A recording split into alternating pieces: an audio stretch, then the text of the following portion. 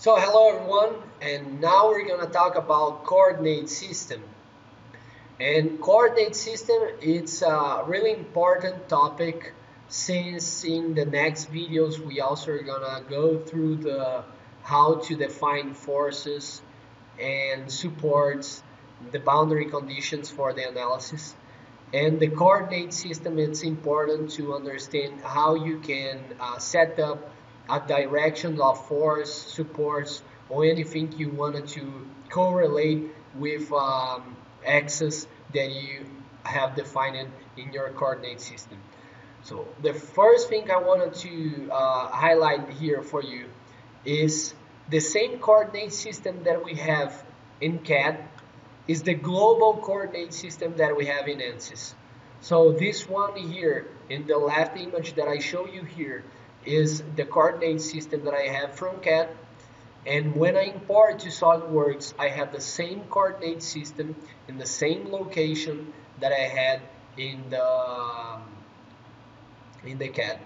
So it's important to understand how to create coordinate system, because there's a lot of times you want to change the directions of the coordinate system, the global coordinate system, to a new one that you wanted to create based on any purpose or on any need that you have to check the results in that direction.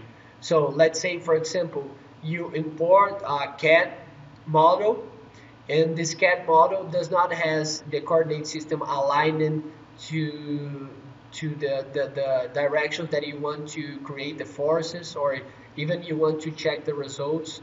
Then you're gonna have to create a new coordinate system based on the directions that you want to use. And with this new coordinate system, you can define your load, supports, and check the results also. So let's learn how to create a coordinate system on Ansys. So grab a new static analysis, and I'm even going to delete this one here, and now just import the model, the coordinate system,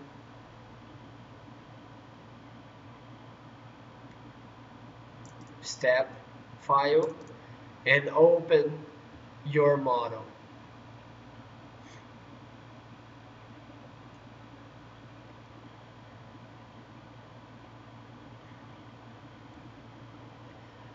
So once you open the model, you're gonna check that it's a shell model, just one part. Let's just define the thickness as 3 millimeters. And the coordinate system will be created in this section here that you can see here. And if I click here, I show my global coordinate system that is the same that I had in CAD. So this is the global coordinate system that I have imported from the CAD. It's the same thing.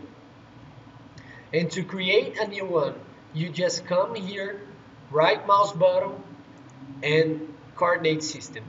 The first thing I wanted to highlight here for you is that you can rename your coordinate system for the name you want. So let's say you want to create a coordinate system ABC. And then what you have here is the option to create, three options to create your coordinate system. The first one is based on geometry selection. The second one is based on name and selection, which is the topic that we're gonna see in the next video. And the third one is based on global coordinate. So let's start with the geometry selection. This option here is where I'm gonna create a coordinate system in the centroid of the part that I select.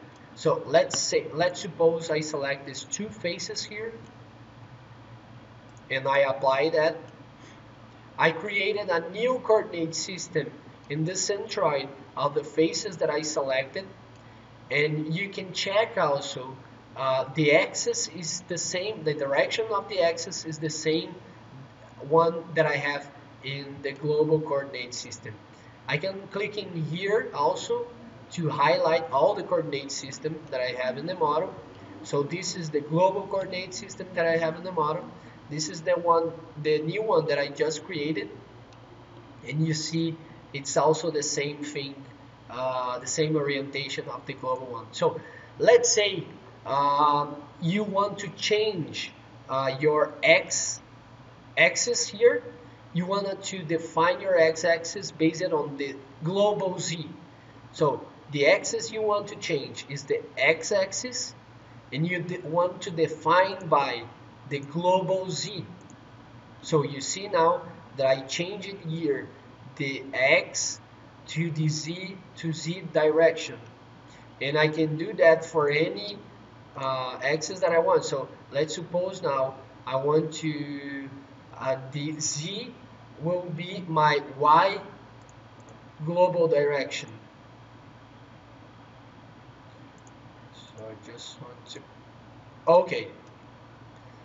So I change it here for a new one that I wanted to change the orientation based on my global coordinate system. So this is an option. But let's say, for instance, that I don't want to have the same orientation of my global coordinate.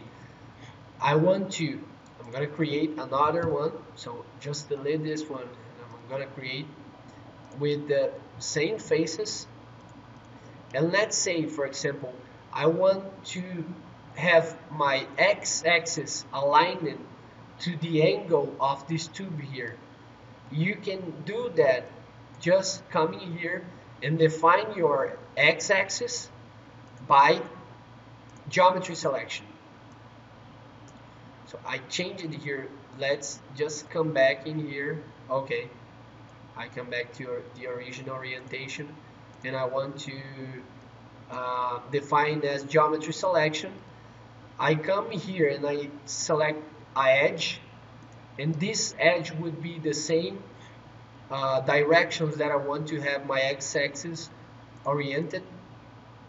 And then I have that you can see that the angle of the x-axis changes. But let's say, for example, I don't want to have my x-axis for this direction. I want to have for the other one. So I come here in geometry, under geometry here. I click in here in the other vector and apply. Okay, now I have everything done.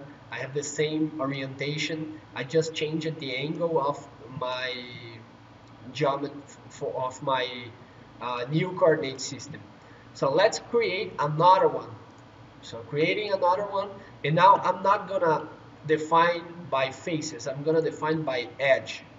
So in the centroid of these edges that I created, I'm gonna have my new coordinate system. You can check that I have the same orientation as the global one, but now I want to rotate my x-axis based on, I want to rotate like 30 degrees. So you can come here, you select, you can translate, or you can rotate here, just clicking in here, and I want to rotate my x-axis, so I want to click on RZ, okay? And I come here and I put 30 degrees, and then now I rotated my x-axis and also the y-axis in 30 degrees, okay?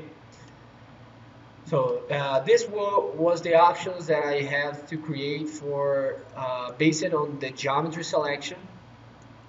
And let's check, I'm gonna create a new one, and now we're gonna go and create based on the global coordinates.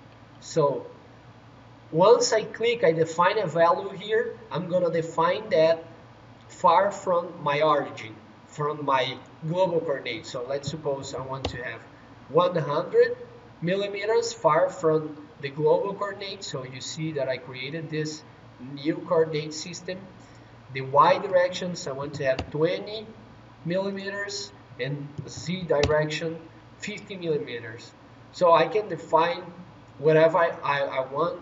I can define my coordinate system based on the global coordinate system, okay? And if I want to change the axis, the orientations, rotate or do anything like that, I can do the same process that I showed when I selected the geometry in here to create the, the coordinate system. So it's the same thing. And the third option is to create a coordinate system based on name and selection. So name and selection we're gonna see in the next video. It's just a area that you choose and you define based on some parameters. And once you define the name and selection, you're gonna create a coordinate system based on the name and selection that you created. And the change of the axis and the orientations, you can do the same thing. So there's no difference about creating coordinate system based on name and selection or geometry selection or global coordinate. It's just the detail of choosing the first parameters to create your global your coordinate system, but the rest of the process to define the orientations, the axis is the same thing. So hope you learn how to create a coordinate system. This is really important to understand and to make when you have to define some different coordinate system to apply a load or restrictions to check results. And also there's another tools that where you have to create coordinate system. See you in the next video.